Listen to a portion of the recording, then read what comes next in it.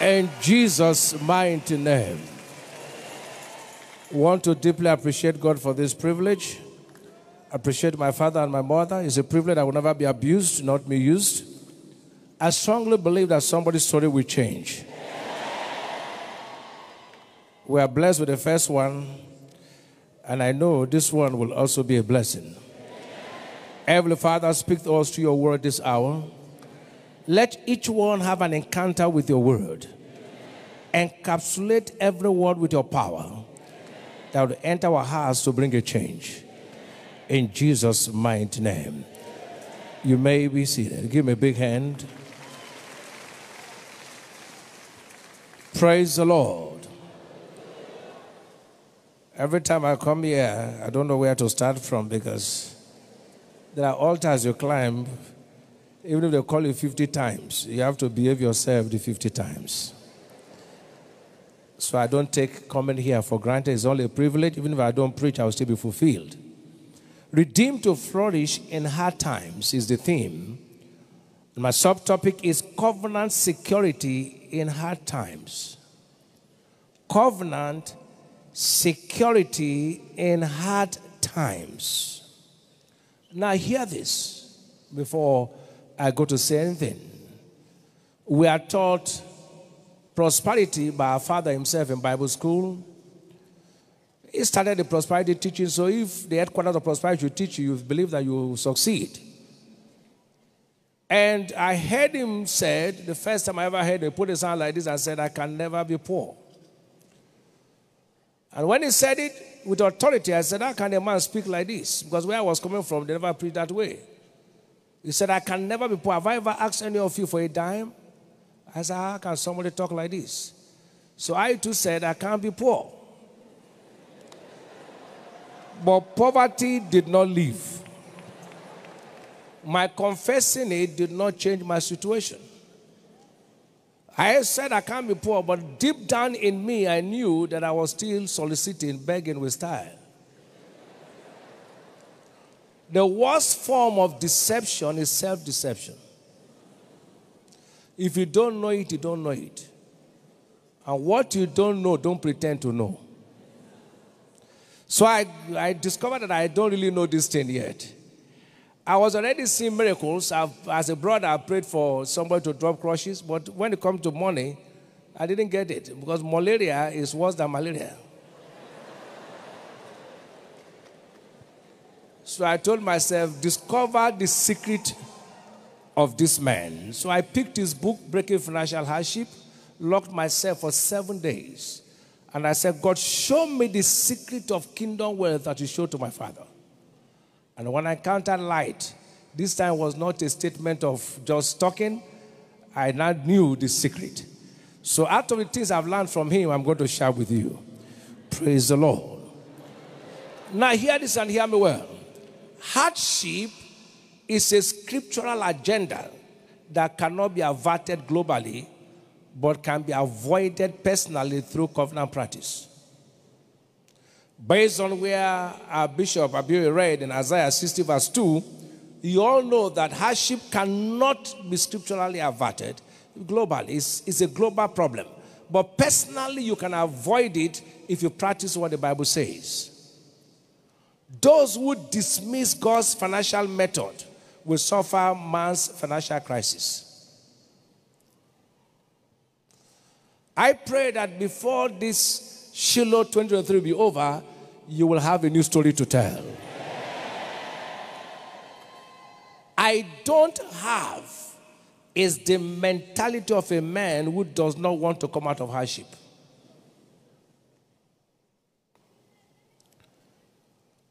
Hear me, people of God. I'll be sharing with you factors that determines your covenant security in hard times. Some of them, because you can't take all. What are the factors? Number one, be conscious of your exemption status in Christ. I said, be conscious of your exemption status in Christ. In 2 Corinthians 8 verse 9, it said, for you know the grace of our Lord Jesus Christ, that though he was rich, Yet for your sakes he became poor, that you through his poverty might be rich. Redemption has moved you and I from the realms of scarcity to realms of plenty. Through the sacrifice of Jesus, every child of God is entitled to supernatural exemptions from all negative currents of life.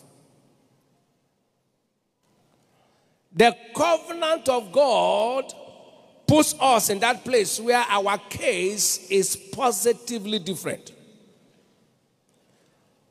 In a time of famine, the Bible said Isaac experienced God's supernatural exemption as he became exceptionally prosperous. He had possessions in recession. Genesis 26, 12 to 14, and Galatians 4 to 8.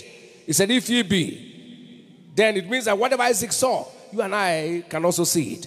So no matter what's happening in the world, your own case will be different in the name of Jesus. That amen is too weak.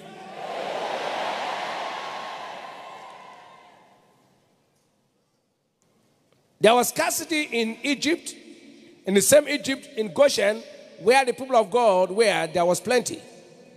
So redemption is the sponsor of abundance.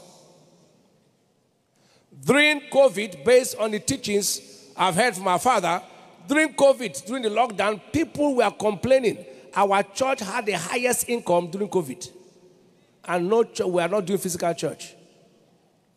Your mentality defines your dignity. So you must see it, think it, and believe exemption to enjoy exemption. As a man thinketh in his heart, so is it. You are not born again to suffer what the world is suffering. You must see that your own case is different from others. And it shall be so to someone who believes it. The 12 spies, when Moses sent them, the whole 12 acknowledged there were giants. Remember, the whole 12 acknowledged, but 10 had faith in the giants, 2 had faith in God. 2 only believed that God can make it. 10 believed their case was hopeless. Nobody is saying there's no hardship. That will be self-deception. But in the midst of hardship, what are you seeing? Everybody goes to the same market. But those who know the truth don't suffer what others suffer. You will not be a victim of suffering. Number 2 factor, embrace the love factor. Embrace the love factor. I use Mark 12 because Matthew 22, 37 down did not put strength. So I will use Mark 12, 30, 31. It said, thou shalt love the Lord thy God with all thy heart, with all thy soul, with all thy mind. But he added something, with all thy strength. Matthew did not put strength. This is the first commandment. Then thou shalt love your neighbor as thyself. It puts strength because whatever makes you who you are, use it to love God. Your strength can be your position. Your strength can be your political power. It's until you use that place that makes you who you are to love God, you are not a lover. Love is the foundation for all covenant practices. Anything done without love will never produce. Seek you first the kingdom of God and his righteousness, and everything the world is pursuing shall be added. So those who seek God don't sink in life. You will never sink. 1 Corinthians 13 verse 3, it was also quoted, so I'm not going to spend time on that. And though I bestow all my goods to feed the poor, and though I give my body to be born, and I have not charity, it profited me nothing. Now hear this, people of God. True love results in the investment of your time, your efforts, and your resources in God and his kingdom. Because your love for God will make you place high value on him and his kingdom. Let me say this to you. If they preach to you before you give, then you don't love. Ask me why. Love identifies opportunity and souls towards it. Who preached to you before you buy clothes for your wife? Where did they preach before you bought car for yourself? So it's in God that they have to preach to you. You don't love him. You hear me? When a man sees a wife, cloth is torn, he goes to buy clothes if he loves her. Does she have to preach to him? So can't you see my cloth torn? So wait, they didn't preach to us. You don't love him. When you love him, they don't preach to you. And love without giving is original fake. Now, let me tell you a practical thing. You tell your wife every day you come, you say, sweetheart, I love you. You bought a car for yourself. You say, no, I love you. I just bought a car. She will look at you. You come next and say, sweetheart, I so love you. Look at my suits. You come the third day, you say, sweetheart, I love you so much. Shoes. She will say, my friend, stop. You don't love me. So all this love we are singing, like choir, I know they can sing very well in every church. I love you, Lord. And they can even preach the love. If giving is not involved, that love is fake, original fake. Are you hearing me? So waiting that they have to preach before you give is not true love. That way you won't come out of hardship. Lie. But today somebody's suffering will end. Shout a better amen. You find out that even in natural, who you love, giving to the person, you don't struggle. Do you know? If anybody struggles to give to you, he never loves you.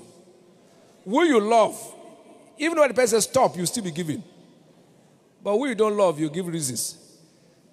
You say, don't mind, my food is... Small few when your neighbors are coming, you even hide the food you're eating because you don't love the person.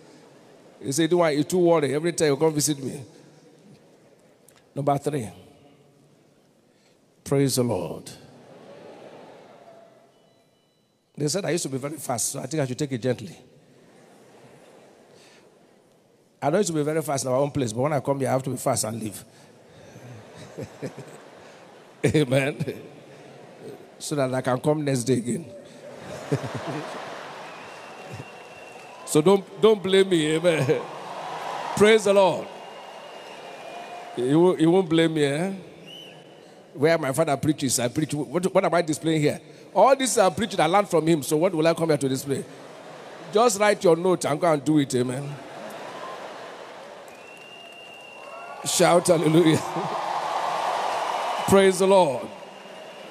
Number 3. In fact, obey the law of seed time and harvest. Obey the law of seed time and harvest. As long as this earth remaineth, seed time and harvest shall not what? Cease. How many of you believe that this book is real?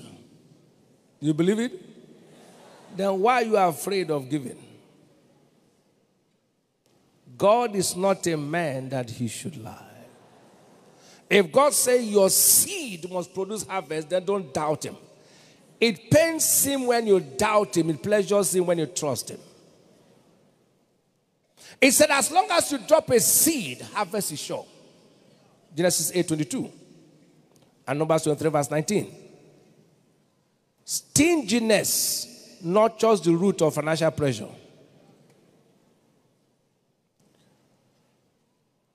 It is those who plant their seeds faithfully that will reap harvest bountifully.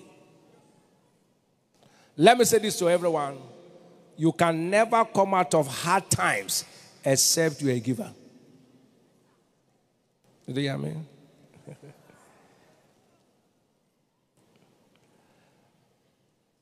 If you are not a giver, there's nothing. If you like, sing the best song, you will never come out of hardship.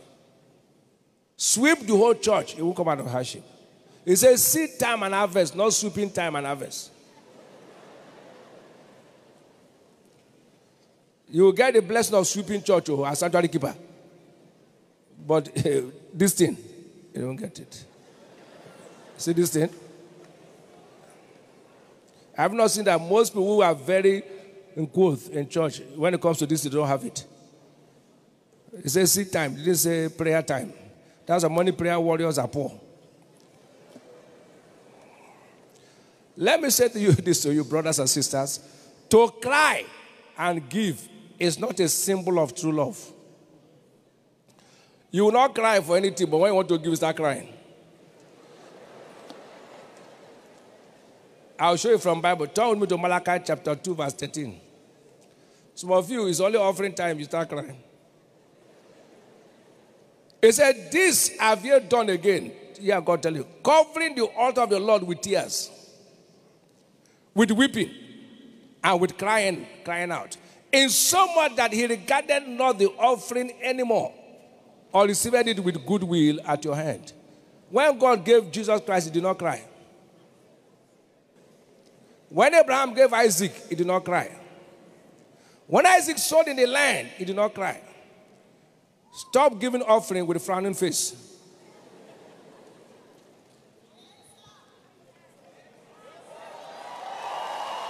He said, God loveth a cheerful giver. 2 Corinthians 9, verse 7. So when you're giving, put a smile on your face. Because your seed is the voice that your financial future obeys. You can take a seed to meet any need. The exchange price of your future harvest is your present seed. And if you don't like the harvest you're getting, then check your seed. You have to change it. Because every farmer gets the harvest based on the seed he sows. And the best time to sow is during hardship. Isaac sowed in the land when there was famine. Let me tell you this. Practical. The best time to give is now. I did something very practical. This period where people are complaining, I increased my offering. From what I used to give, I doubled it and my income tripled. Because God can't lie. If you want to give, this is the best time to give. In the natural, when things are tough, that's when farmers plant more. True? This is not the time to hoard. This is the time to give, to increase. Everybody was hoarding. Isaac sowed when there was hardship. This is not the time to say things are tough. No. No. You know why? Giving is the provoker of the blessing. Our father this morning talked about the blessing. When you are a giver, you provoke the blessing. And the blessing attracts blessings. He said, bring you all the tithe, for instance, to the store that will build my house, and prove that if I will not open it and pour you out what? A blessing. So, the blessing of the Lord maketh rich and added what? No sorrow. So if I want to attract the blessing of God, I must give to God in my tithe and my offerings, and then the blessing rests upon me, which no devil can destroy me no matter the hardship. Malachi 3:10 and Proverbs 10:22. Now, when Abraham and Lot were, Abraham just laughed. He said, Lord, choose anywhere you like. Why did he say to the Lord, choose anywhere? He said, what I carry, you don't carry. I carry the blessing, Lord, you don't carry the blessing. So choose anywhere. Anywhere you drop me, I will prosper. Because what I'm carrying, you don't have. Abraham had the blessing because he was a tither, faithful tither. Lot never had the blessing. So he said, anywhere you choose, choose. When a man carries the blessing, drop him anywhere in hard times, he will prosper. Let me say a practical thing to you.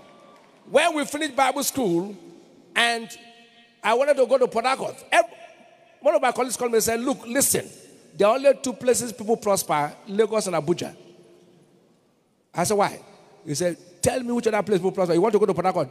Oh boy, calm down first. Start in Lagos. When you prosper in Lagos, then you go to Port Harcourt. And I believed them because I had no knowledge. But when knowledge comes, I said, no, if it's working in Lagos, it will work anywhere. When I got the secret of what my father said, he used to, don't ever confess what you have not proved in your life. Otherwise, confusion will just follow you everywhere. Don't just get up and say nothing, I'm not going to suffer hardship. But if you don't know it, you don't know it. Are you hearing me now? I didn't know before, so I was following my father to say I can't be poor. Poverty was still chasing me left and right. But when I got it, now everybody's saying Port Harcourt is an oil place. If anybody hearing me all over the world, it's okay, my father, look at me. I may prove that what my father is teaching is real. There's no two ways, it's real. It's real. No matter where you are, if you carry the blessing, it will walk anywhere. But you can't carry the blessing onto a faithful tither. I'll open you the windows of heaven and pour you out what? Okay. You're praying for a blessing when you're not a tither. That prayer is not one kind, no. Shout hallelujah. May the blessing answer to someone in the name of Jesus. Number 4. I'm going to shout number 4 because about my greatest secret. Understand the place of the prophet. Understand the place of the prophet when it comes to covenant practice. It said, believe the Lord your God, it shall be established. But believe his prophet, so shall he prosper. 2 Chronicles 20:20. In the covenant, a prophet plays a key role for your prosperity in hard times. It said, without all contradiction, the less is blessed of the better. Hebrews 7:7. Now hear this, people of God. The voice you listen to is the voice that will benefit you. Your reaction to a man of God determines God's reaction to you. The widow of Zarephath in 1 Kings chapter 17, 9-16. Elijah came to her. He said, make for me first in these hard times. He said, this is my last meal. I will eat it and die with my son. And Elijah said, look, I'm a man of God. Make for me first a widow. If it's Nigeria, they'll say, this man of God is wicked. It does not even know I'm a widow. It's only in Nigeria widows beg men of God.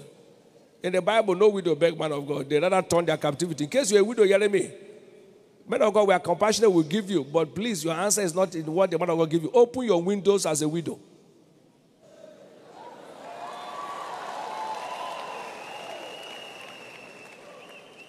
The woman looked at Elijah. There were two things that woman understood. She understood this is a man of God. And then she had faith in the word of God. And that provoked her harvest. Now let me tell you my personal testimony. I've been a tither from the day I got to know the truth of tithe. I've never failed paying tithe one day. I was giving offering, but I was not getting it like that. It was not coming that way. You know, you get today, you broke tomorrow. Most of you are like that. You get today, you broke tomorrow. If your boy find me Sunday, they find you like that. You, as church is now, you write small note to somebody, say, you know, transport to go to Joel. You sleep in somebody's hand, they find you small transport. You come back again and say, we are serving God. And people beg, they quote scriptures more. Do you notice, church? Father, those who beg, they know all the scriptures. They say, God will bless you. He is a faithful God. If you know those scriptures, you are still begging. They don't know it. So, I was not satisfied with this getting today, broken tomorrow. So I stayed on the bed. After I was done reading the book, what I got was not inside the book. So most times God will not give you what the person is. As the Holy Spirit, show me the secret of kingdom wealth. There will be something I don't know yet that I need to know. What is it I need to do outside my tithe and offering? Then the voice of the Holy Ghost came. Who is blessing you? As of course, DavidOyedepo. He said, don't you know you can never prosper except you bless a soul into his life? I said, wow. Now listen, I'm standing before the Holy Ghost. All we had as married people in the house was 50 naira. 1997. And I said, I've known the secret. I put my hand in my pocket. I said, listen, my wife, no devil can make us poor. I won't tell you the rest.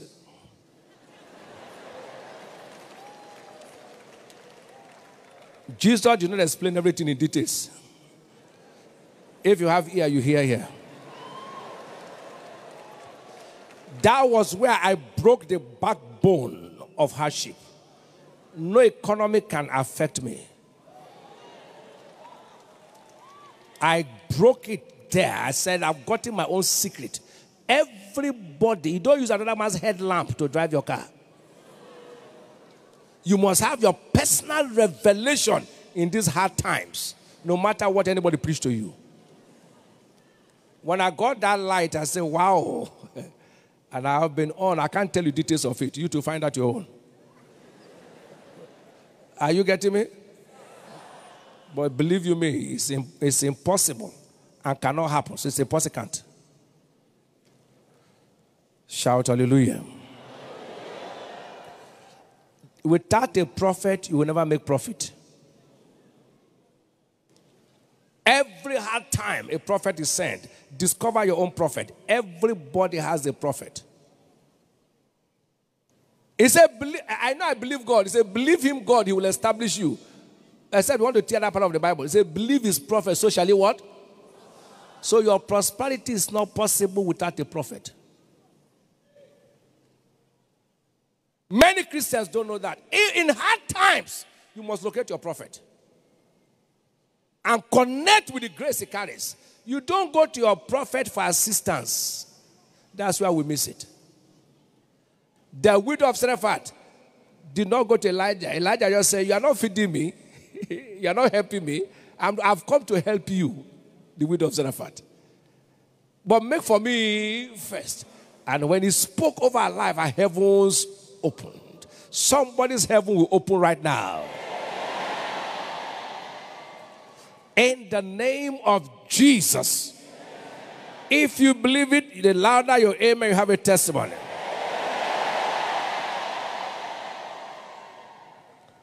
Finally, number 5. I think I'm not fast today. Because I used to rush a lot when I come. So I try to control myself so I can finish. Live a life of patience. Live a life of what? That's the last one. In the school of seed time and harvest, patience is a core requirement. The day you plant your seed is not the day you harvest. Many of us, we even grumble. Oh, I gave last year SHILOH sacrifice. I paid tithe. No, calm down. They are not wasted. Just be patient. Just what? Patience is holding on to your desired harvest. Galatians 6 verse 9. Hear what the Bible declares. It said, and let us not be weary in well-doing. For in due season we shall reap if we faint not. My sacrificial lifestyle took some time before it started producing. Be patient. Be what? Patience is the ability to keep a good attitude while waiting. As a patience is the ability to keep a good attitude while waiting. While you're waiting for God to change your story, you are still who you are. You are serving God faithfully the way BishopDavidIbiyeomie said. You are not grumbling. You are just who you are. You are saying, God, I know you. Be patient. Because everybody who sows is bound to have an harvest. Even if you're hungry, you can't just say, today I plant corn. I go and uproot it because I'm hungry. No, the corn must get to maturity. So the seed you have been sowing is not a waste. Just be patient. If your cloud is full, it must empty itself. That's how covenant practice is. But let me say this. As I'm about to round off, you determine in hard times how your rain falls, not God. If I want my rain to fall in 24 hours, I determine it. If I want my rain to fall for the lifestyle, some people they may never fall till they die. Let me close with this illustration, very practical illustration. If in hard times I want my rain to fall, for instance, 1,000 grams makes what? 1 kilogram. I hope you know that. 1,000 grams make what? And I need 1 kilogram for my rain to fall, because it said when your cloud is full, it will empty itself. If you read our Father, most of you have the book, Breaking Financial Hardship. You've read it, but I don't think you understood the book self. That you have the book in your shelf does not mean you understand it. If I tell you something to humble you, what brought me out of poverty was a book I collected from somebody who worked with my father. I didn't have money, I photocopied the book from him. He's in a hardship, me, I'm out.